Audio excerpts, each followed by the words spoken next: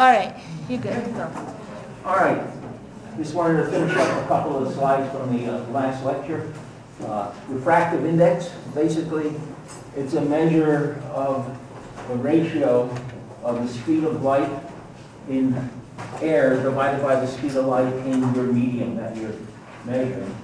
And so, for example, for glass, it's 3.8 times 10 to the 8 over 2 times 10 to the 8, so its refractive index is 1.5. This is for water, this is for ice. If you put solutes into the solution, then that will change the refractive index. So what they've done is basically made up instruments that fit different categories in there. So if you want one for sugar solution or want one for maple syrup, things like that, there's very specific things. So here, for example, is glycerin.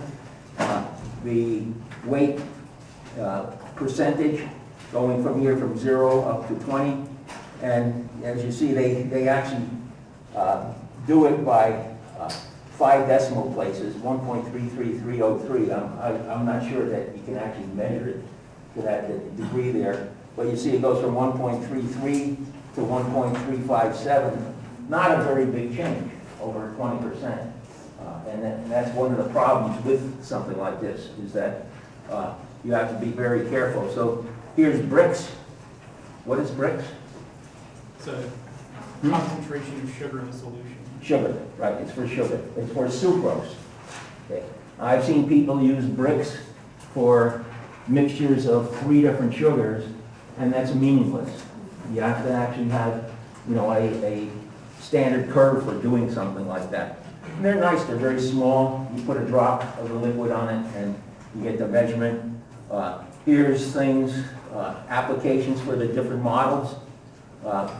And they even have it for jams, marmalades, for coffee, juice, ketchup. Obviously with ketchup you're going to have to dilute it a bit so that it's going to work in there because of all the solids that are in there.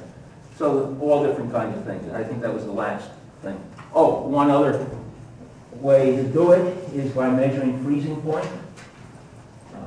And this is a good way for measuring the water activity of high moisture gels because this is very, very sensitive to 4 decimal places in there. It's typically used in the dairy industry to check whether a farmer has diluted the milk and added salt into it. It's a nice way to catch up on it. The accuracy in the instrument is 0.001 degrees centigrade. There is a standard for milk that it should be 0.0055, but we had a professor 40 years ago here. He did a study on measurement freezing point of milk. From here, there was one hypothesis that in the wintertime, the freezing point of milk of cows here is going to be different than cows down in Florida. And there was absolutely no correlation whatsoever in doing that. Okay, Pam? You're done? That's it, yeah. Now we're going to be talking about A sub W, how to measure it. Did they do that today? Yes, Okay. they did. We're done with moisture lab. This license plate almost got me in jail. I Okay. have it on one of my sports cars, and I went to a meeting in Switzerland. My wife was at a meeting in China, and my son, that was during spring break, my son went down to drink a lot down in Texas here, and the car sat outside. It had these plates on it, and when I got back, I noticed that the plates were gone. And so I called the sheriff. We used the Ramsey County Sheriff's for Bagnes Heights. And the guy came, and then he says, you were with an African-American guy in this car, and you stole gas from a gas station. And I'm saying, what? And I said, look, I'll show you on my passport where I was. And my wife is not here. My son was down in Texas. And so somebody took the plates. And maybe they took the car first and then brought the car back. I don't know, it just didn't make any sense at all. And so I had to go get new plates. They said, you know, in about a year you could change them. So about a year later, I changed the plates. Both boys were away in college. They came back at spring break.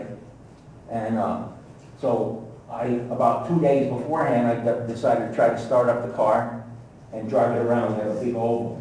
And it started, it was chugging and, you know, not doing very well. And so I pulled back in, and as I was doing this, a police car went by, because they patrolled there.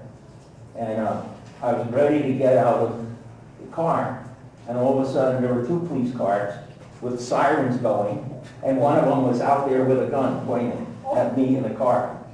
Okay? And I have a bad back, and they said, do not get out of the car, roll down the window. Okay?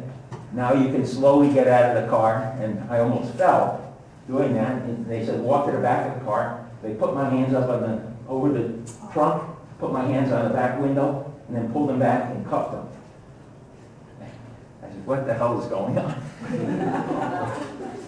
And I mean, obviously what happened, they didn't know that the license plate was allowed again, and so they maybe caught this. I finally convinced them, but I don't put it on my car anymore. I just don't need that. So we talked about this before. We can either plot moisture versus water activity. We get this kind of curve, or we can plot it as moisture content versus water activity, and we get a sigma-shaped curve. Leonardo da Vinci actually designed the first humidity gauge in there. He was very interested in that. He basically took a human hair, put a spring on it, and that was connected to a arrow, and he had a scale going from 0 to 100%, and they measured humidity in there. Because as the humidity goes up, this string was actually black hair from Italian women on the in an island near Sicily that was very straight and very thick and very uniform. He made about 100 of these devices, sold it around all of Europe in doing that. And we, for many, many years, and if you want to see one, I have one in my office. Basically, this is what it looks like. This is the hair there, and now it's basically a nylon, synthetic hair that they use for it. So it's very, very uniform. And this one is a clock that you wind up with a circular thing so you can get the humidity over time. For 1 week, it's a 7-day rotation around there. The Navy used this for many, many years for doing that.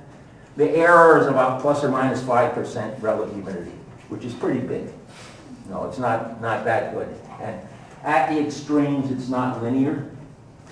So it's relying on that the elasticity is a linear function of humidity, but at the end, it is not. There's a way you can make one for yourself, and there's the instructions for it if you want to try to make one. And hopefully you have a girlfriend or a boyfriend who has long, straight hair. Yours looks pretty good. Maybe you want to lend some out. Pull one out of it. There are a lot of certified humidity gauges that are done very, very well, the way they put them together. They cost about $250, and that's for basically in warehouses where you want storage. This is an example of one here. Unfortunately, it was dropped a couple of times, and so the humidity doesn't work on it. The temperature part works pretty well, but it doesn't. There's 2 little screws that are in there, and I don't know how they got in there, but something broke in that. In Germany, they came up with this idea, which I thought was pretty good. Here's my sample in here. These are gummy water. This has been in here for 3 years, so they're hard as bricks, and they're not really gummy anymore, as you can see. They're glassy. And basically the mechanism is behind there, the same type of mechanism with a fiber on it. Many industrial humidity controlling devices, instead of using just a fiber, they'll use a ribbon that goes over 2 rollers, and so the rollers pulls it apart. And those you can get very precise, down to maybe 0.5% relative humidity in it. But this is just too small for doing this. FDA actually has bought these. It's made in Germany, and they send it around. They use it for when they're going into a food plant for inspection where water activity might be an important thing. We can pass that around. Pass it back here. There's one here. We can pass it back too if you want to see it.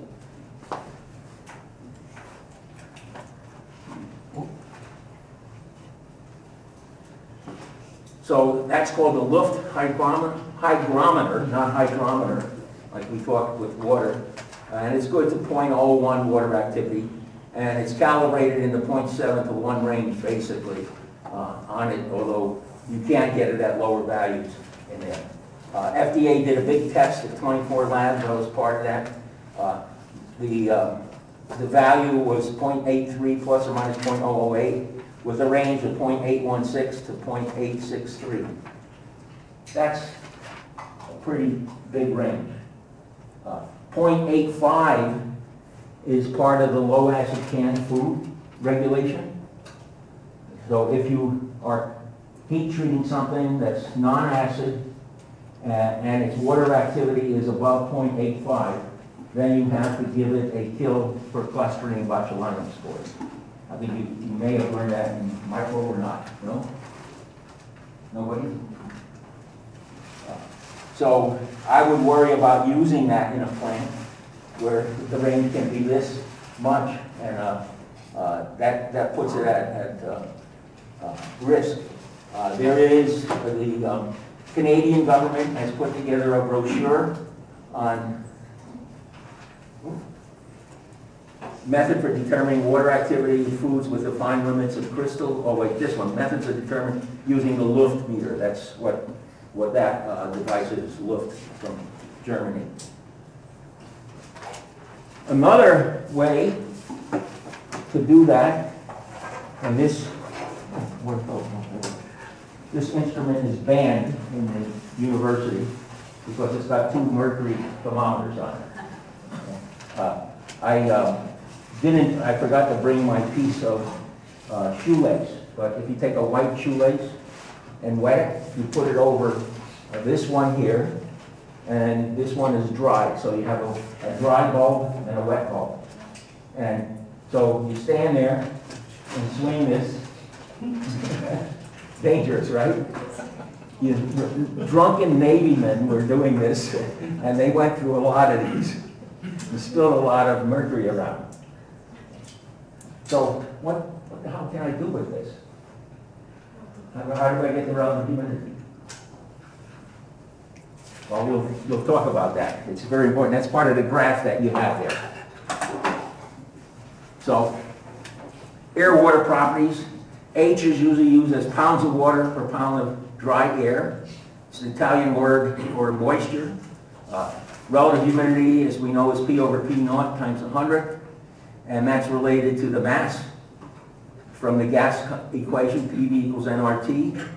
And then P really is this, and that gives you C times the mass, which is a good thing. So here's a psychrometric chart. On your psychrometric chart, you have a point at 100 degrees Fahrenheit. That's that little circle there. And those lines, I show this as curves here. This graph is a very short piece of temperature, so you can make it sort of linear for humidity. And if you look at the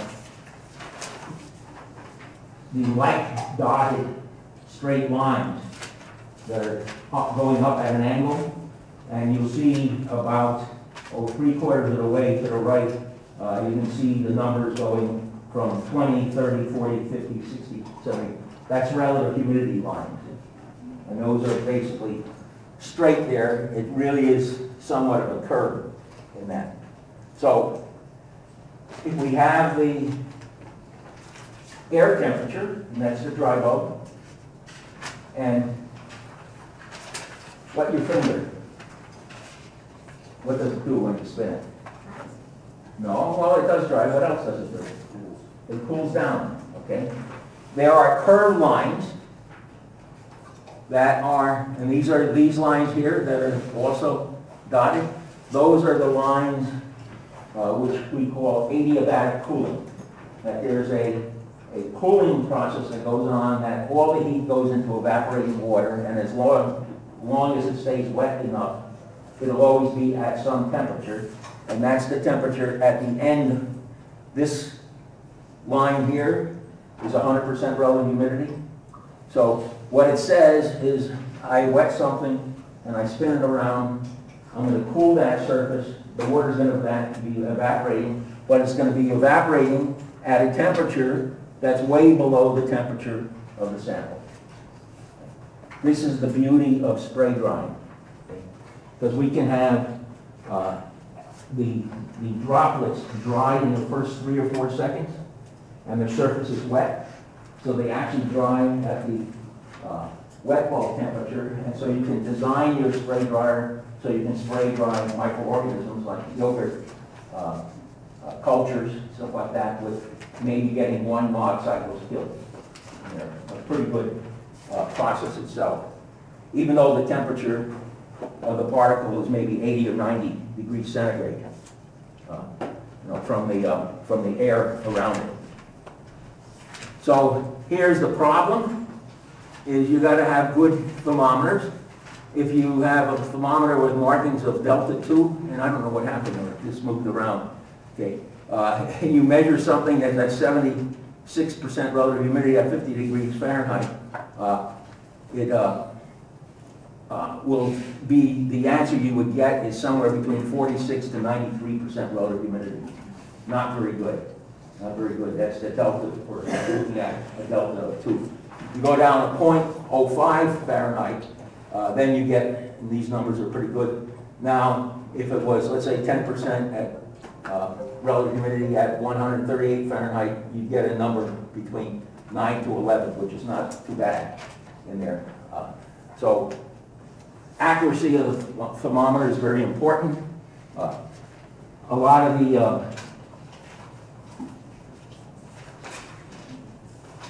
walk-in chambers in the BSL2 lab and some of the chambers over in food science, they have humidity controllers on them, and they use wet bulb, dry bulb on it. So they put, instead of a mercury thermometer, they put thermocouples, one wet, one dry. And I don't think the wet bulb thing has ever been filled up after about 10 years. It's just, nobody's even looked at it. So it's not good. Why would you want to have humidity control inside the walk-in? Yeah? Control growth of certain microorganisms based on those. Well, it's to ensure that it's humid enough, okay, that because if it was dry, then the petri dishes will lose moisture, and that would not be good.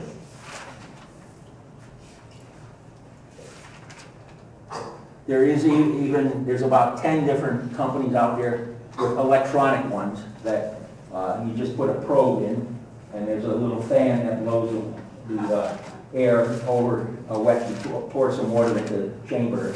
It works that way from doing it. This one is not too bad. This one they call a digital sling psychrometer, because that's what this is called, a sling psychrometer, because you're slinging it around, basically.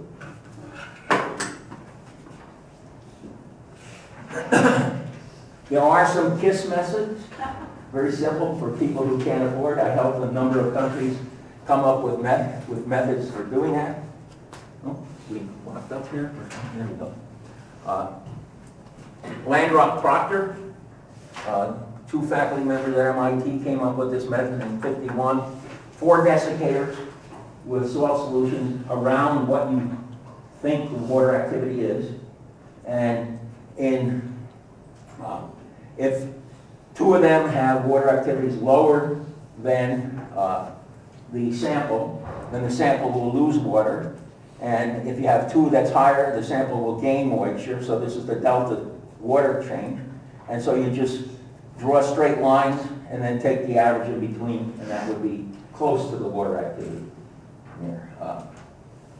This is also called the Fett-Voss procedure. Two former students of mine that were at Pillsbury did this work. And they came up with another one. They said, let's use the food as a salt solution. So we're going to take a desiccator and put 100 grams of food in it. So these are small desiccators. And then we're going to take some dry standard material. In this case, we used microcrystalline cellulose that was always kept over dryerite, so it was very dry.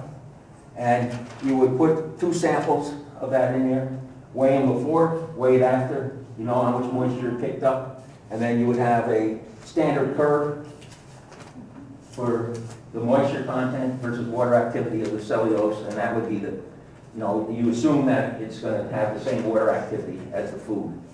And so you can read it off that graph. And it works pretty well. It's an easy method. Another one is putting a drop of glycerol in a chamber with the food, and the glycerol will pick up moisture from the food, equilibrate, and then you measure the refractive index of the drop and for water glycerol, and then you can get the water activity of it from this table.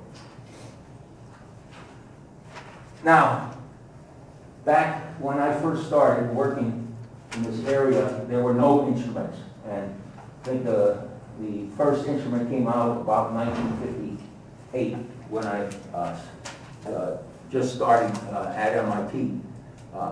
And what they did is they took a fiber and they soaked it in a certain salt solution, so you get different ranges, dried the fiber out, so it's got the salt in it now, and instead of measuring elasticity, you pass either a direct current or a AC current through it, and you measure impedance or conductance on that. And so you can make a scale for the current that's going through, and that it would give you the water activity on a scale in there. So you put the food sample, I'll just show you, put the food sample in this jar. This is the sensor.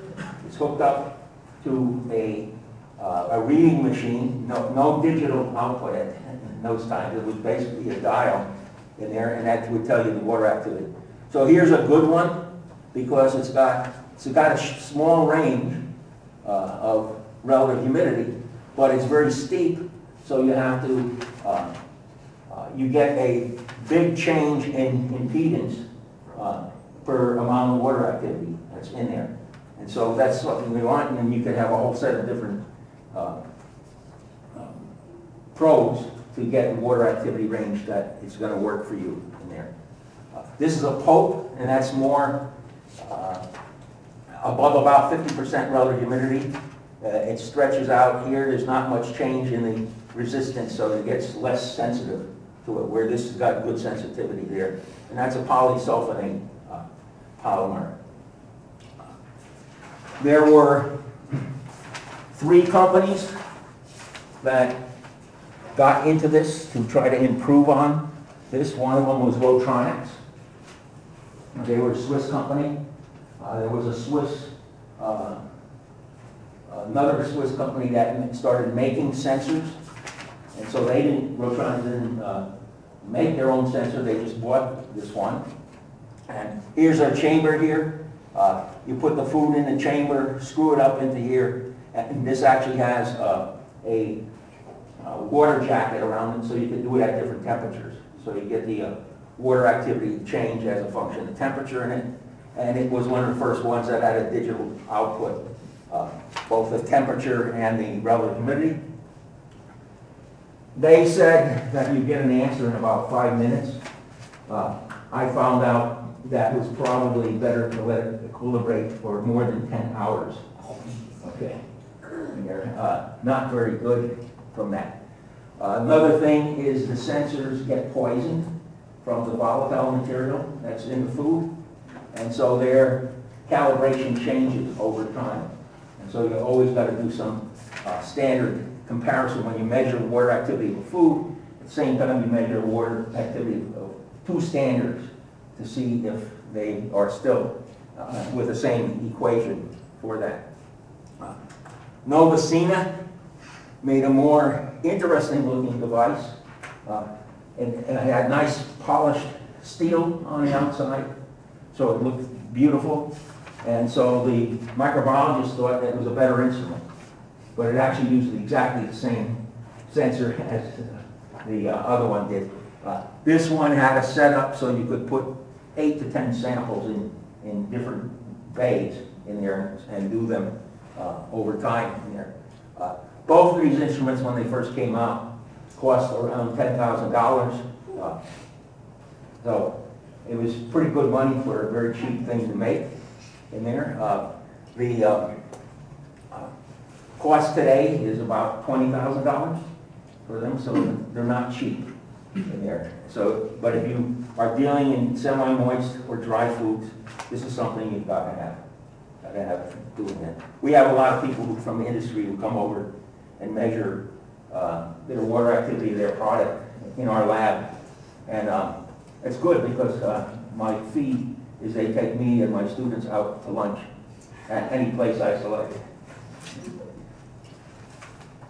And again, the Canadian government has put together for the Novacina, and that would be true for the Rotronics as well, a standard methodology of doing it. The I said 10 hours. It can be up to 18 hours for it to equilibrate. So that's one of the real problems in it. The sensor to air volume is very important. So the lower the amount of air space you have in there, the faster it's going to equilibrate. And that's a critical thing. And it's good to 0.01 water activity. But you got to standardize it every time.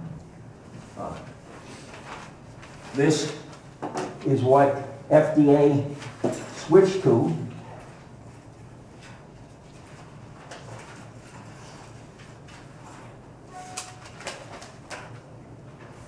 $15,000. It's a calculator, right? But basically it's the same thing as the Rotronics. It's a impedance device, or electronic device, but they've miniaturized it. Okay? Very, very important thing. This was made by a company called Decagon. They've changed their name twice. They've changed it to Aquasorb along the way, and I learned at the IFT meeting that they've now changed the name of their company to Meter, which I think is stupid. But they've given me every instrument they've ever invented in there. The founder of the company was an ag engineering, and he developed, that's where the word Decagon, he had a wet bulb, dry bulb device, electronic one, that had 10 bays on it, so it was in the shape of a decagon, and that's where the Decagon name came from. That didn't sell very well, but this is a very simple instrument. It comes with a little kit. It's got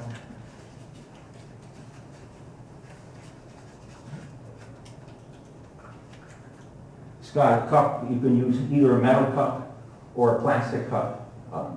And these are easier. You can throw them out. You don't have to worry about them. They're cheaper. And then it also has little bottles, vials in here with salt solutions, so you can run the standard in there. So FDA uses this when they go out instead of the Novacina device. I mean the Lift device. And it's much more logical. There are sensors for very low relative humidities that are very sensitive. It's basically phosphorus pentoxide embedded into a fiber. And the phosphorus pentoxide is a very, very good absorber of water. And so you can measure it again. It's, instead of using these other kinds of, typically they use either sodium chloride or lithium chloride in those fibers to make them to different ranges itself. And this one uses phosphorus pentoxide.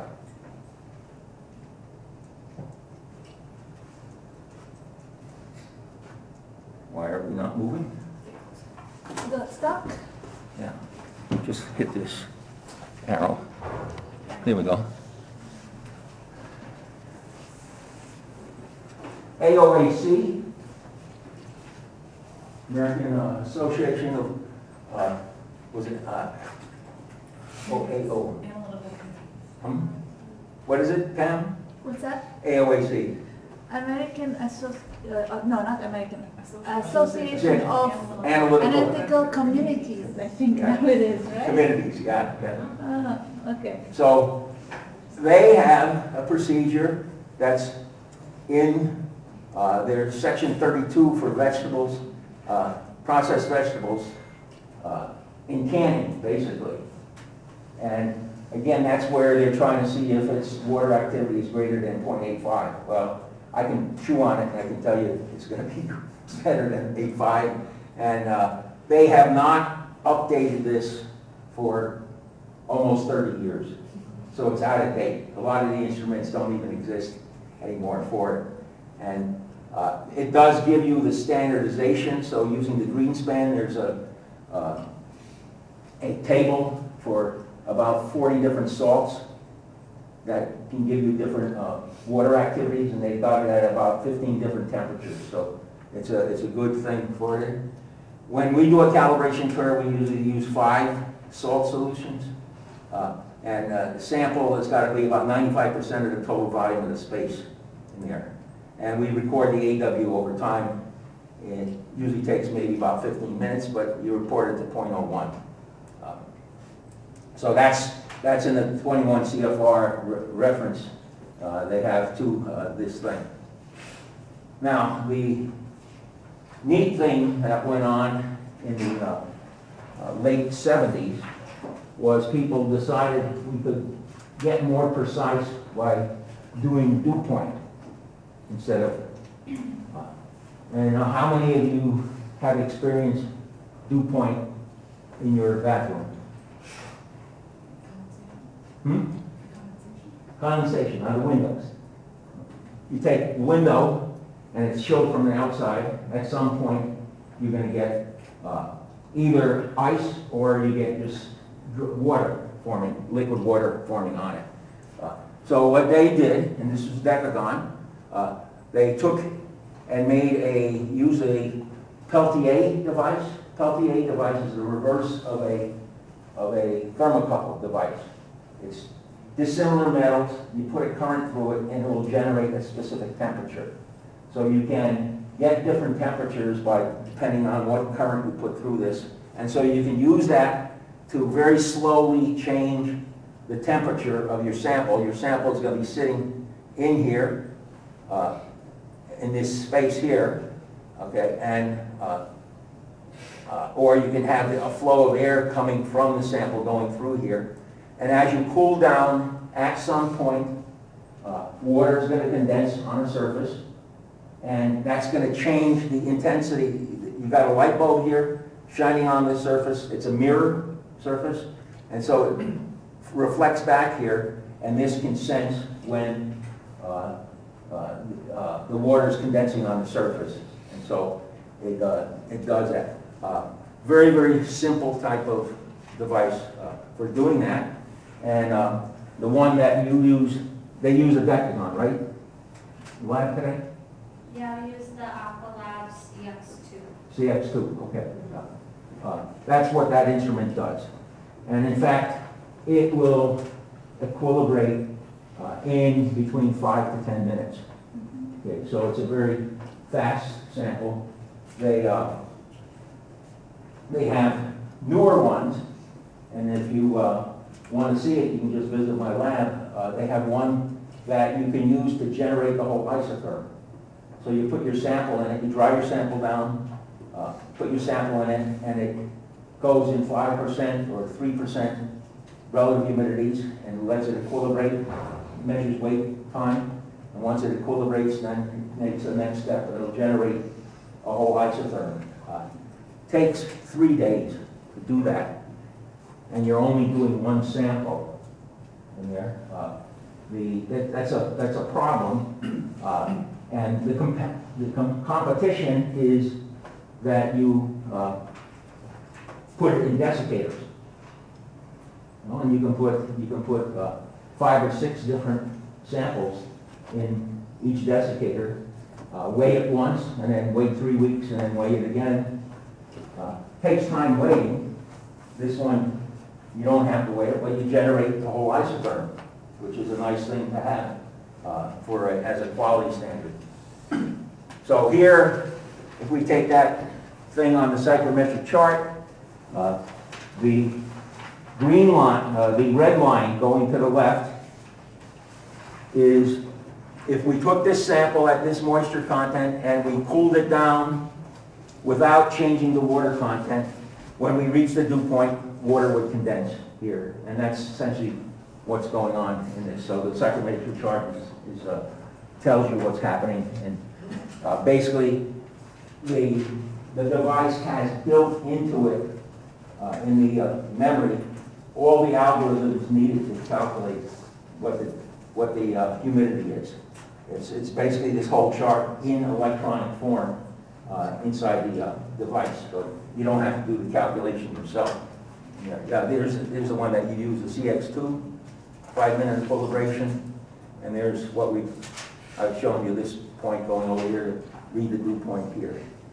So that would give you, what you do is then you've got the moisture content, the temperature the sample is at, and its relative humidity, let's say its relative humidity was 0.9%, then you go down there. And so the instrument is basically taking the dew point and this temperature and back calculating what the relative humidity is going to be. A very, very simple thing. Problems is dust and volatiles condensing on the mirror. That's going to change the freezing point in there. Low sensitivity at low vapor pressure, generally under 10%. It's not going to be very good. So you need to clean the surface. When they first started, they had a fan to do mixing in there. It's sealed, so you're not going to lose moisture, but they found that the fan was too high and it would blow, especially if you had power, so it would blow power all over and destroy the mirror's sensitivity, so that was not good. And you can see with salt solutions, we can get a very, very nice calibration between the salt solution and the instrument on there. And that's an important thing to have, especially now with FDA wanting you to have prevention programs. You definitely, if it's water activity, you need to have some kind of standard in there, and how often you recalibrate it, so you verify it. So again, Canada has done a paper on this for getting for the Aqualab CX2 that we use today. There are several other competitors in the field for doing isotherms. This is DBS. This is a big device. It's in the lab where you've got Dr. Vickers and Dr. Charlie Chi, and then a third door there. It's in that room there. Dr. Vinixius used this for looking at flavor volatile loss and gain over time in there. Costs about $200,000. It's not cheap. Desiccators are cheaper. And you can make it even cheaper. You can make it even cheaper. What we use a lot, if we're going to do a lot of samples, we use fish tanks. Okay? And build a little platform to raise it above the solution. And you can get them at Walmart for a good price. And, not a bad. The only thing you have to do is you got to get some plexiglass and cut it to cover the tank in there. This is the first one that Decagon made. Okay. So this does sorption isotherm. You put that. This is just light shining. That's not dirt on her flower, whatever. What does that shape of that instrument remind you of? A what? Camera? Oh, maybe. Huh? Looks like a bread maker. Bread maker? A robot head? It's what? A robot's head? A robot's head? The guy who was the engineer who designed this collected old cars from the 40s and 50s and 60s. And then they had that rounded, they had those colors, stuff like that. And you go to Cuba and you see them all around in there, and that's it. He designed it that way. So it looks like a car. You know. People didn't like that. They wanted to look, something to look more scientific. So this is their new one, which you can use for measuring both water activity mode, and you also have moisture sorption isotherm mode in there. And it works pretty well. We've been very happy with it. The first one that I showed you there, the first 3 they gave me didn't work. And it just was not the right design on it. And so they did a lot of improvements in this one here. So here's the water supply that passes through, and then, as I said, it equilibrates at a certain relative humidity, measures the relative humidity, and then goes to the next step, next step, next step. And they just use more water to get into the headspace to do that. So you can get a 5-gram sample, so you can have a heterogeneous sample and grind it up. It allows for initial drying, and it's blowing humid air over the sample until you reach a certain thing, and then they actually measure the relative humidity with a dew point device that's built in to the instrument itself. So that's why you can use it for water activity measurement. Problem is $30,000. Not cheap. But you know, here's let's see, which is my static. Oh yeah, this is using the desiccator, and this is 2 runs on using the Aquasoil in there.